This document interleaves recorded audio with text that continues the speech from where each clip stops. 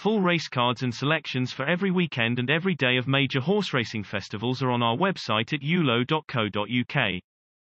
After a brilliant card at Sandown Park to conclude the British National Hunt season, we are off to foreign climes for our Sunday best. It's an early start in the office on Sunday morning, as we head far east to Sha Tin, where 3 Group 1 races make this the best flat meeting of the weekend, before the Guineas dominate the racing highlights back at Newmarket next week. Lucky Patch, so not so lucky to be brought down in the Hong Kong Sprint last December, can land the chairman's sprint prize, and later on the card, Russian Emperor looks good value for the FWDQ EE2 Cup. Sha Tin provides our Sunday nap, where office favourite Golden 60 can take the Group 1 Champions Mile. The star of Sha Tin, he lost his unbeaten record here back in January, after a 16-race run that stretched back to September 2019.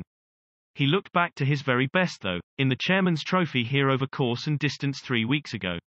Vincent Ho has a terrific draw installed too, and will drop his superstar back on the inside, holding the rail for the shortest route to the line, until making his habitual late run from the home turn. Later in the day, Lawton Nami should defend her title in the Lyon Rombo hurdle. Our office favourite once again faces up to arch-rival Galop Marin in this Grade 2 contest.